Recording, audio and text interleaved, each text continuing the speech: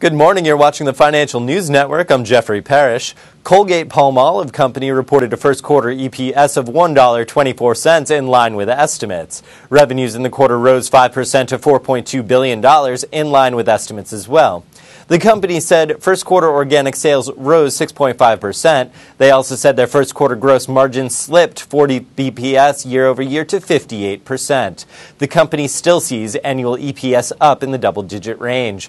For more updates, keep it right here to FNNO.com. I'm Jeffrey Parrish.